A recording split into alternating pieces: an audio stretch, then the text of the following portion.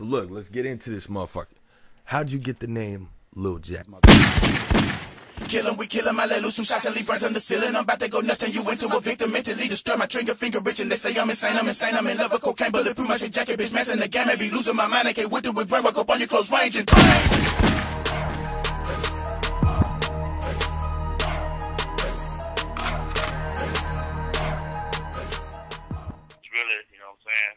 I always say they don't call me Jack for nothing, but at the same time, it is my birth name. I'm the fourth, named after my great-grandfather. But as a rap name, my first name was Lil Paranoid. So everybody called me, but like it says, Lil Jack. You know what I'm saying? Let them put that together. It stuck with me. They renamed it. The streets renamed it Lil Jack. How did you get into music? I've been writing songs since the beginning, since I was like 11 years old, but at the same time, I took it serious. Had to been around at that time a couple years later. I remember my first experience that made me want to write. I was riding to school with, at the time, my mom's boyfriend. And, that was in the days where DJ Spanish Fly, he was dropping his mixtape by him. You had 8 Ball and MJG doing the underground thing, and he jumped in the car, and he about to take me to school. He playing this, I think it was lyrics of a pimp, 8 Ball and MJG. You know what I'm saying? He vibing to it. He loving this shit. And as a youngster, I'm like, shit, I want to be able to make a motherfucker feel like that off words, because he's saying every word that they say. You know what I'm saying? Yeah. They feeling this shit, so on the ride home from school, I'm like, let me get that tape. You know what I'm saying? He give it to me.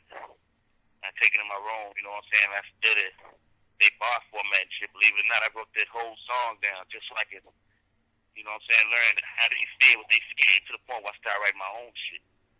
I was taking my shit to him, and he like, this shit bumping. You wrote that, do another one. Yeah, so I did give it to his homeboys. I put it on tape. He like, man, do another one. So it kept me going. That's what made me want to do it, though. The vibe, you know what I'm saying, I felt that he was getting off what they were saying.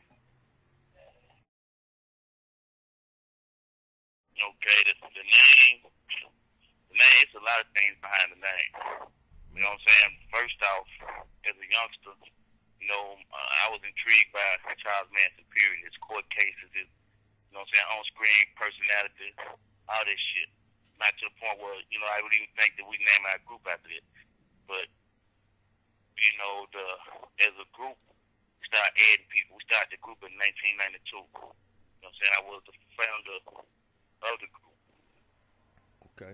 Everybody came through, it was mostly, we was all friends, but we shared an interest, which was music.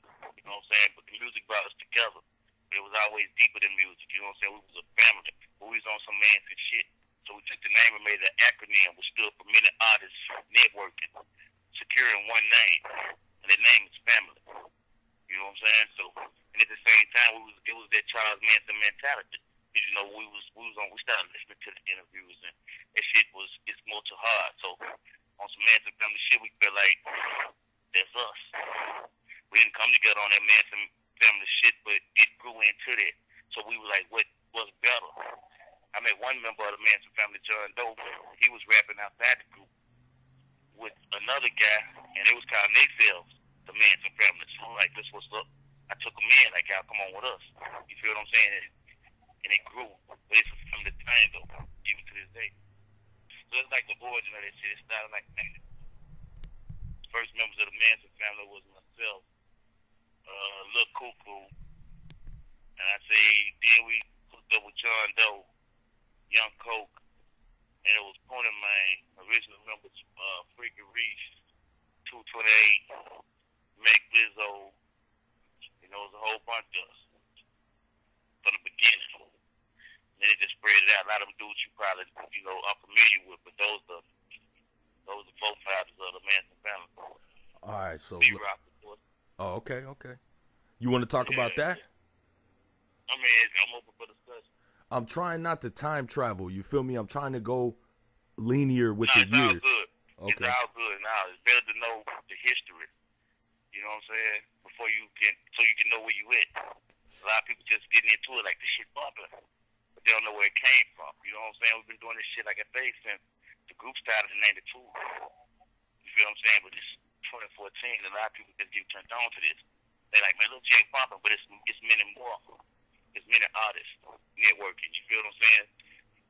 So you gotta have the history so you know where you at. I mean, in '96 we was about 90. Okay, if we don't take it like that, about 92 to '96, we went from being friends that's rap to a street established group as far as rappers. Because by '96 we was on the streets and in the stores with our first product, which was Manson Family Grandma at the Ground. We met Mayfield, who was a producer. Right. You know what I'm saying? He was like, this idea was compared to, he already knew who we was. You know, that's really where we put the Manson Family on the rap standpoint. Because at first we was just friends and, you know what I'm saying, on some Manson shit. But that's when we put it into a rap split. But remember, we always rappers. So when we came along with the foundation, a home for us, we all went to it. Of course, Psycho Child was our first producer. You know what I'm saying? He's still Manson Family to this day. We was doing things in the hood, but like I said, Ratio came along and gave us a little more establishment. So we went on. We started doing cassettes. We dropped Grandma the Gram, 96. I followed them my solo project, Hallucination. You know, and from there the story goes on. I'll let you ask the questions as it gets down. I mean, really, I listen to everything. I started off, you know what I'm saying, listening to 80s rock. Of course, our old school rap. You know what I'm saying? Today is June 16, 2014, Tupac's birthday. Of course, 3-6 Mafia. You know what I'm saying? I grew up out there. No doubt, those were my motivators. A lot of people used to say, y'all sound like them. You know what I'm saying? But at the same time, it's a regional thing. You know what I'm saying? It's just like now. Most cats you hear in this division sound like this. It wasn't like nothing more, nothing less. It was just a regional thing. You know, Lord Infamous. You know, everybody know he played a big part on everything I do. So those are my inspirational rappers. But on the up and up, like I said, it's the everything. But my ears are on the underground. Listen to all underground music. I don't care who it is. I don't care what you're working with. You know what I'm saying? If I can get my hands on it and my ears to it, I'm listening to it. So that's what I'm on. All right. So look, for a side question, this is not on my list. What year? Right. What year did you stop fucking with the radio? Did I start fucking with the radio? Did you stop? Where you was like, man, I'm done with it? To the radio. Yes. Okay, we're gonna jump a long way out there. You know what I'm saying? Like you said, back question. We're gonna jump out there. I say around honestly 2008. I went to the penitentiary 2008. I came home 2011. I came home since then. I really ain't heard nothing. You know, that I was just on the radio that from 2011. That was the last time I just really like. But my area, Memphis radio is alright. Ain't gonna knock Memphis radio because we don't get what everybody else gets. You know what I'm saying? I've been to different cities, different states. And I see what their radio jam like. Memphis radio, okay. They play a lot of local music. They support their area. You know what I'm saying? I ain't got nothing bad to say about Memphis radio because they alright. So let's talk about the resurgence. You said 2008 you got locked up. 2011 right. You're out. Lil Jack has to restart. Talk about right. the resurgence and how the new fans, you know, oh, Lil Jack. Talk about that, man. Okay, from, like I say, 2008 to 2011, a lot of shit had happened. You know what I'm saying? And during that shit, I ended up doing some time going to prison. Came home 2011. You know, when I came home, I was introduced to a different fan base. Because I was used to my underground fans. I wasn't used to, like, the worldwide fans. I was introduced to the internet, you know what I'm saying, social sites, MySpace, whatever. And I started, you know, connecting with the fans on a closer basis. So, you know, they started giving me ideas of what they want. So at the time I came home and I dropped Moment of Truth, which I felt like was some of the realest shit I ever wrote, you know. Right. But when I dropped it, my fan base was like, Lil Jack, this shit straight, but, you know, what you talking about? So I got to do research in their head, like, okay, what you asking for? Because you got to remember, the first time I ever wrote my first verse, I gave it to my stepdad that was at the time. He brought it back like this shit was bumping, write another one. So it was all about the approval. You know, so I know I can rap, but I'm trying to give these people what they want to hear. So I'm trying to see what they want. So So they're like, nah, man, we want this shit like this here. We know you got it. You know, we want that Manson shit. You know, so I started giving it to them. So that's what flipped, and I had to reinvent myself because I had to break off. A lot of people wasn't doing what I was doing. The family got back into doing what they was doing. So, you know, the name still hold weight, but at the same time, I wanted to establish Lil Jack, like on some Michael Jordan shit, you know what I'm saying? So there came the whole I Kill You project, and there was an idea, you know, that came from somebody close to me. They got me the mask, like, reinvent yourself. You know what I'm saying? And from that was the birth of I Kill You. And, you know, we go on. You know, I couldn't just really give you the lyrics. You know, like I said, it took a lot of shit that I went through, and I can't just get to you like that because I wouldn't even remember. It was crazy, you know what I'm saying? It was simple, but at the same time, I know it was still hard. But the first verse I dropped when I got out, I ain't gonna lie, I came home, and C-Rock and Maceo had came together and got me a verse. It was a Yo Gotti feature, and the song was on the map. You know what I'm saying? Like I said, it was for the moment of truth. I got in there and I dropped the verse, you know, and I liked the song, but the fans was like, okay, that's cool, but that ain't the Jack we want to hear. You know, so I switched it up. But that was the first verse I dropped. That I Kill You project, you know, that was after, you know, I got the response from the moment of truth. Talk about Devilz Nyte and that legendary verse. Fuck you mean I ain't real, nigga. Talk about the birth of that verse, how you got on the song, everything. Okay, the Devilz Nyte track, if I'm mistaken, that was Wicked Sick, right? Yeah, Wicked Sick. Okay, Wicked Sick, he reached out to me. That's the homie, you know what I'm saying? Like I said, I do a lot of networking with a lot of people. You know, Wicked Sick, he the homie, he got at me. He got a whole bunch of people, you know, and I wanted to bump out on this verse, so I got on my level. You know, and I took a lot of criticism. That's what I like to do. I like to take a lot of criticism in, and then, you know, lash out and respond on wax. And that's what I did for that Devilz Nyte. You know, it's just it. How did you feel about C-Rock being on the same track with you? Nah, it ain't no problem. You know what I'm saying? It ain't no problem. I mean, like, at the same time, Wicked Sick the homie, he called that shot. You know, so I would, you know. And when you listen to that verse, C-Rock might get offended, like he talking about me, like he did all the time. You know what I'm saying? The shoe fit. But no, I wasn't focused on him because I didn't even really know he was going to be on the track. You know, but there wasn't no problems. You know, if my guy fucked with him and it's on some business, we didn't have to go to the studio together.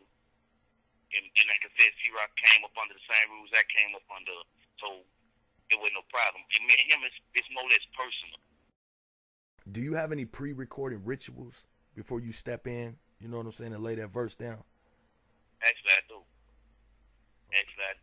You know what I'm saying? And you just have to be there.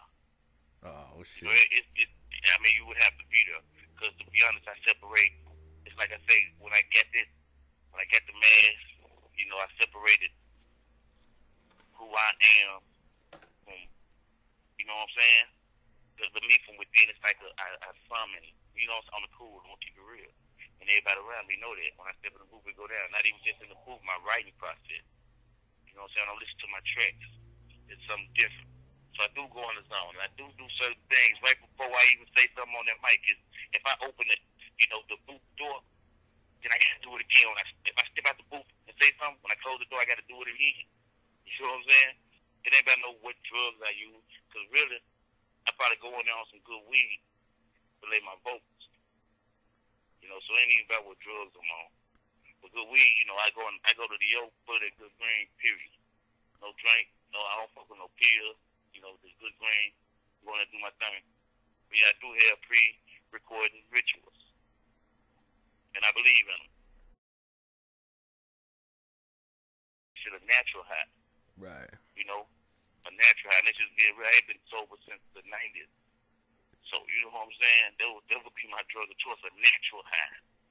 And they might not answer a lot of questions, but I was just keeping it real. You know, but I got plenty of party favors. I like to smoke weed. I smoke weed 24/7. You know what I'm saying? I don't care about who heard it and who say what about it. You know, I smoke weed 24/7, smoking as we speak. I'm smoking right now, nigga. That's what's up. The toast, nigga. You know what I'm saying? 24/7. So it would probably be my drug of choice. All right, so hold on. Let me back up a bit when you were talking about stepping into the booth and decompartmentalization and being able to separate the two minds. Were you referring to the babyface mask? I mean, pretty much. That was the first. That's what started it. And his name is the babyface mask. That's what the name everybody gave him. But his personal name is Rockabye. Okay. You know what I'm saying? And it came. It's the whole I kill you process. Like I said, it brought on a whole nother zone, whole nother mind state. So yeah, that's what the rituals bring on. And when it's in that Rockabye mode, it goes down, and I love it. You got my hand shaking, talking about. For sure. So look, I can't hold this back any longer, man. Let's talk about the I Kill You series. You already shed some light on that, but what was the main idea of keeping a series and keeping it consistent with the title, same theme? Talk about that. Man, I feel like, you know what I'm saying, my main thing was there was a lot of bullshit out here, and they was, as far as music, and it was being marketed as top shit, you know what I'm saying? So I'm like, man, lyrically, I kill these niggas. Mentally, physically, however they want to do it, you know what I'm saying? So I'm like, fuck it. I be that cat. I be that cat to kill these rappers, you know what I'm saying? But when I dropped the first, I did this shit, like I say, no pen, no pad. I went in the booth, dropped this shit on the Sixth Enterprise, I kill you. And I feel like I lyrically killed these niggas. Slaughtered them out of competition. You know what I'm saying? It was in the way. But then, after the smoke cleared, it's like after all the bodies was dropped, some motherfuckers was still wiggling. I'm like, these niggas ain't dead. You know, and some was still speaking out from on the ground. They still talking shit. I'm like, these niggas still talking shit. You know what I'm saying? So I kill you niggas again. That's what the Kill You 2 came from. Man. Kill, kill, kill. It's like the thrill kill. You know what I'm saying? It's a thrill kill. So, I mean, how far are you planning to go? Is it just depending on your mood? Not really. You know what I'm saying? It all depends on the fans. If they want it, then, you know. So, I Kill You 9 is a possibility. It's a possibility. I kill these niggas until there's nothing left. Look, I'm going to ask this questions from my homegirl, LV, who was also on Devilz Nyte. I got to give her props because I did not think of this question, but check me out. If you could play out any one of your songs, which song would it be and who would it involve? I mean, a lot of that shit that a lot of people listen to and think is the lyrics, that shit just don't come from, you know, meditating with no pen. Right. You feel me? So a lot of this shit is what it is. But a lot of this shit be misunderstood. I got one song that I feel like a lot of people misunderstood, might be sleeping on. You feel me? And that's, I think, Devilz Jack 3. An old 38 taped up hammer. You know what I'm saying? That song meant a lot to you. I feel like people didn't get it. People didn't get it. You know, it's a storyline to the song. If you listen to the song real good, you'll put everything in perspective. But if you listen to it, I just give you the key to it. Second verse first, and you'll understand the first verse. If I had a chance to actually like visualize, put it in a visual, so to say, that would be it.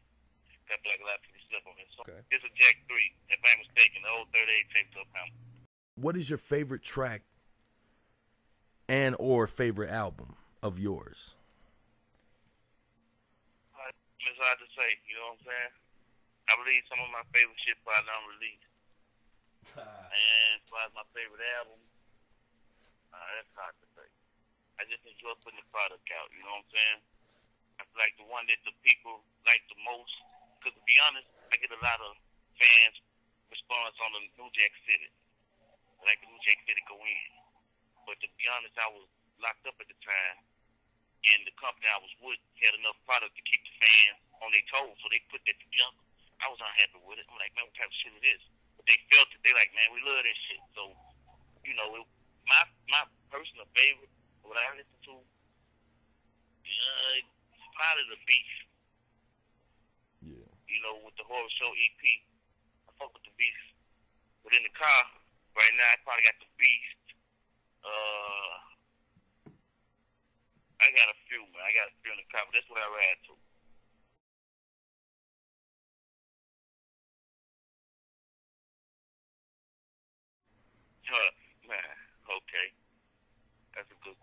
man. Far as I met Lord, you know, like I said, there was some friction in between the family, personal Manson family, like between the times I was locked up.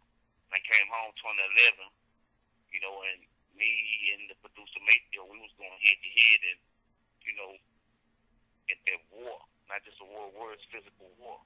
So he's like, man, squash this shit, you know. Let's get this money. He like, I'm gonna introduce you to Lord Infamous, and he gonna work with you on his label. I'm like, cool.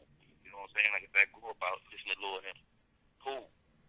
So we hit the studio, and we did our first song, which was The Addicts. And you know, from that point, me and Lord developed our own personal relationship. It wasn't even about music. You know what I'm saying? It just so happened that, like I said, we all rap. So it was like we instantly vibe. That's why it's only one project under Six Enterprise. That's why we ain't got as many. So we was together on a regular, but we got in the booth when it was requested. We just hung out of y'all like fuck it. You know, You know, we could have did much more. Now, as far as an untold story, I got met him. Let me see. When I first met him, you know, he was on the level where he was meeting rappers on a regular. So what I was doing just really, it was cool, but you know, it wasn't shit. So he could never remember my name. He remembered me as the dude who came from the penitentiary. Who was got on the head at a stroke. You know, and it was bad because I'm like, damn, I'm fucking with him, but he can't remember me. You know what I'm saying? But I had back surgery. You know what I'm saying? Lord had after the stroke, he had a cane. I had a cane. You know what I'm saying? But he ain't like his cane. And I remember that we sitting there talking with children, but I know he couldn't remember my name for shit. They were kind of physical. I'm like, man, I fucking do every day. But I know he had stroke, so I give him a cane. And I know he like my cane. You know what I'm saying? I give him a cane, I, you know, say a few things to him, which brought us a whole lot closer. He kept that motherfucker. You know what I'm saying? It was brand new. I had to get that motherfucker. From that point on, you know, I wasn't just that dude from the pen with the good verse. You know what I'm saying? And that's how you remember me. We sat down and we talked that day. We chopped it up, had, you know, good conversation. It always was a good conversation. Ain't nothing but memories, man. Ain't nothing but love. He taught me a whole lot of shit. He bounced back. He went from that point where not remember me to, you know, bouncing around, jumping around. And one time he jumped up in the air and clapped his heels together. You know, and to people who knew him, they know they're saying a lot. You know what I'm saying? Right. Okay, that's my thing with that. You know, at the time, none of us knew, you know, that Lil Ricky was rapping. And I know if Lord would have knew that he was on it like he is, and as good as he is, he would have took the time out to do with him what he did with me. You know, he gave me a platform to reach out to the fans. He showed me how to get money. You know what I'm saying? He showed me how to be who I'm developing into being. At the same time, I'm a good. You're only as good as your teacher. You know, so showing that I learned a good lesson from a good teacher, I'm gonna pass that on and try to do the same thing. And I mean, I always wanted to deal with. When I first heard it, I'm like, man, that's some cold shit. And I know he would have been happy to hear it. But I didn't want to be, you know, just be like, I want to fuck with y'all on this level. I'm pretty sure it's plenty of people in that girl. But they came to me, you know, they like, hey, we want you to work with us. I'm like, that's even better. You know, and they ain't good hands. The ritual music, we establishing ourselves, you know what I'm saying, it is a label. So with them on the roster, you know, ain't nothing but love on both sides. And my thing is to promote them like they need to be promoted, you know what I'm saying, on an underground standpoint. Right. You know, get them a little farther. It's all about that push. And it's just to push them a little farther. You know, they always welcome to do whatever in the future because I can't get them what others might be able to. I just want to give them that push to be heard. Like I was, you know what I'm saying? I was giving that push. We already connected, you know what I'm saying? Like I said, they reached out to me. I've been chopping it up with them. We already connected. We already connected. So it's just really a process after this, you know what I'm saying? Yeah. And it's cool. We're going to get their music to the world. And I heard their interview. They're well spoken to be so young, you know, it caught my attention. They nicely grown, they ready. You know, they ready. So all they need is that push. I mean, you know, it's pretty much what it is. It's pretty much what it is. You know, you got to think of seances, you know, and you think of being wherever you be during that seance moment. and doing whatever you're doing during that ritual, you know what's playing. What's playing. You know, everybody got different kind of seances. They might not want to admit it. Some people like they don't want to get into it, but they still do it. You know what I'm saying? Whether it's some gangster shit, or whether it's some pimp shit, whether it's some conniving shit, whether it's your daily routine going to work. You know what I'm saying? It's your ritual. Like you say, when I get in the booth, I don't burn candles and shit. Not that type of ritual. But at the same time, when you're doing what you do, what you listening to, what's playing out. So that's how it is, ritual music. You know what I'm saying? And it's just not this horrorcore shit. You know what I'm saying? And I'm not saying like that to downplay horrorcore music because I love it. But it's not just horrorcore music. When I say ritual music, everybody got their own rituals. You know, it's others yet to come. But right now, all eyes on the horrorcore ritual style. So that's what kind of music we getting. For sure.